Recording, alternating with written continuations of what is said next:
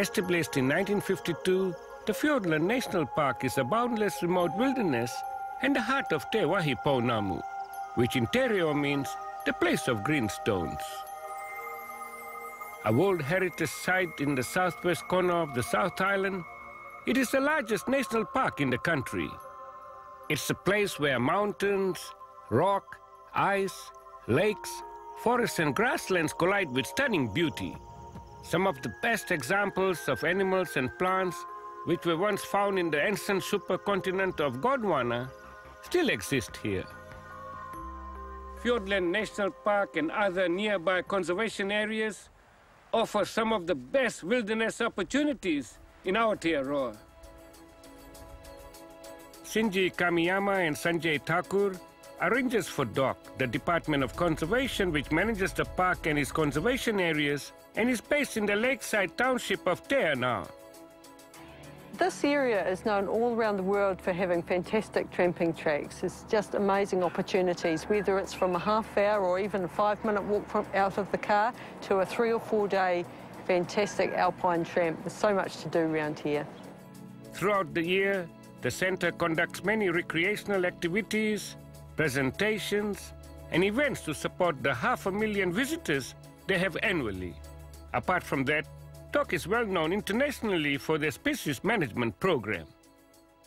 New Zealand's in a unique situation with having a number of endemic, species that are only found in this country here. And so DOC's had to come up with some really innovative ways of managing these species and protecting them. And more community groups are getting involved in helping us to do that work. There are many hands-on frontline DOC workers involved in various conservation works. The frontline workers that we have working for us do a range of different jobs. We have them working in visitor assets, so managing those tracks and huts that people are going enjoying, but also doing biodiversity work.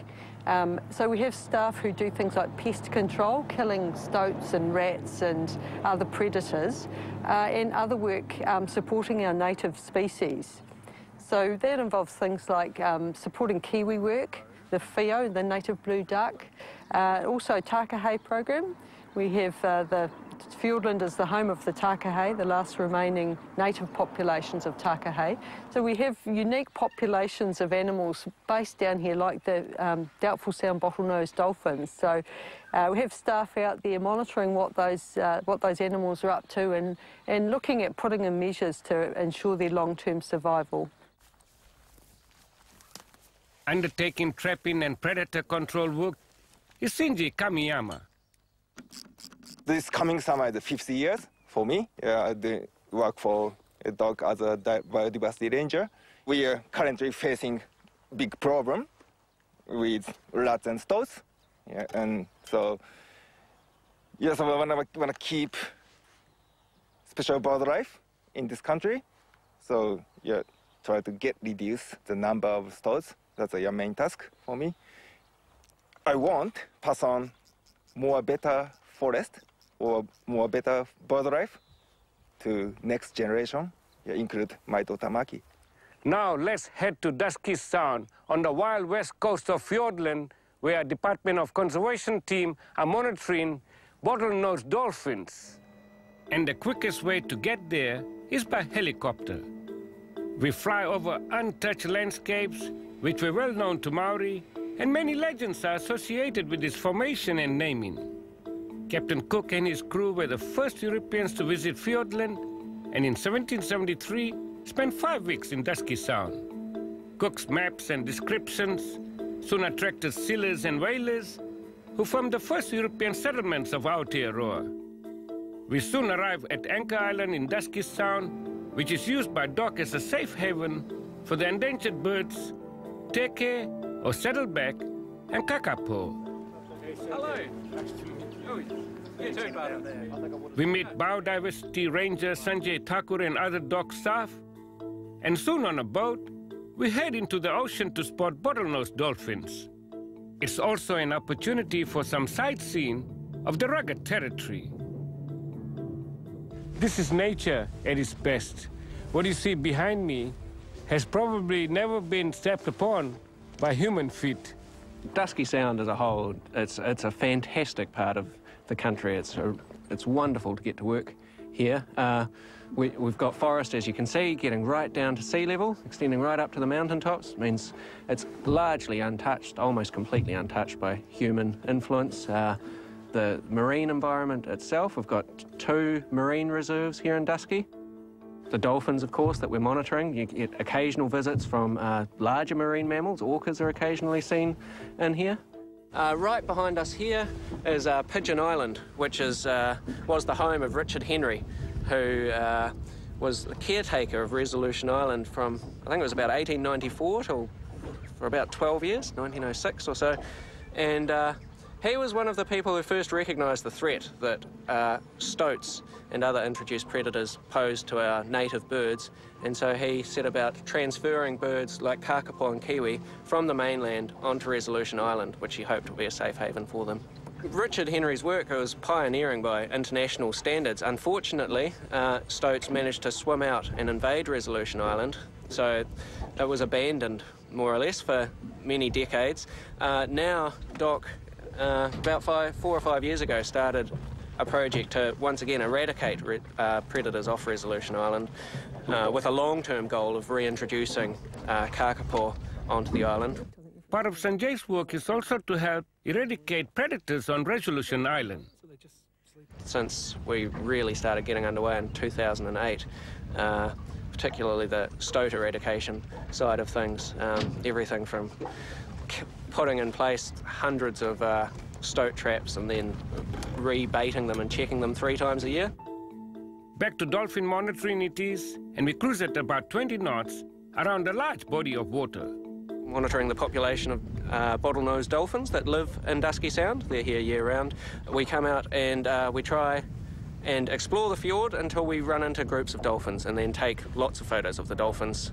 We're here for up to 2 weeks at a time, and we try and get out on the water every day. Sometimes, being Fiordland, the weather doesn't always play the game.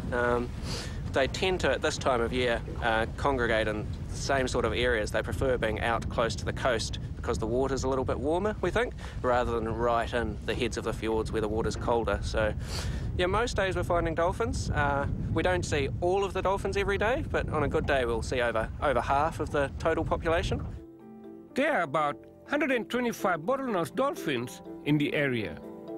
It's a long-term study where one of the goals is to just try and track the population to see if it's stable or increasing or declining, and we're comparing the population of bottlenose dolphins in Dusky Sound with the Doubtful Sound population just to the north. These dolphins hadn't been studied at all. We knew almost nothing about them, so we're really learning from scratch.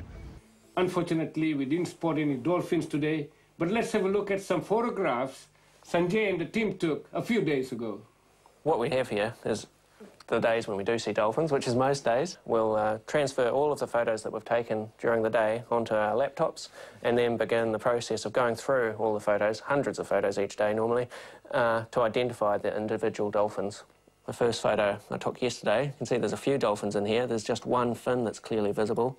You can zoom right in and you can just see there's these quite unique markings along the edge of the fin. Some will also have little spots and colorations on the main body of the fin itself. This one's got a cut.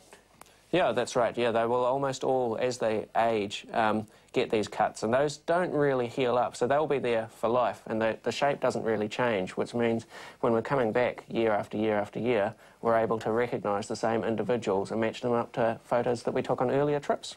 Fascinating. Sanjay has also helped with Doc's kakapo recovery program on Anchor Island.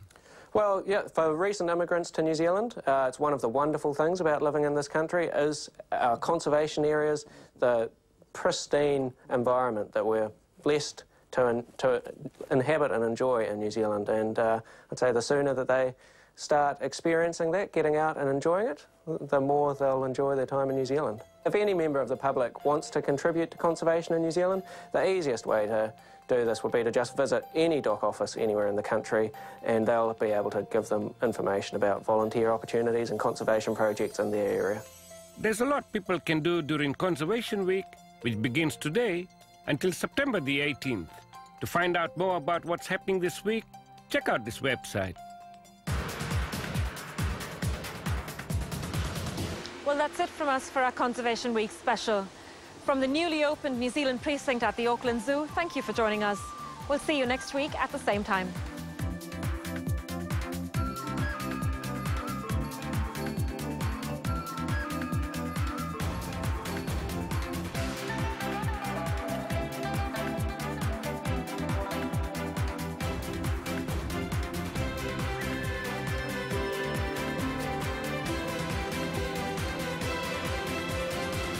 This programme was made with funding from New Zealand On Air.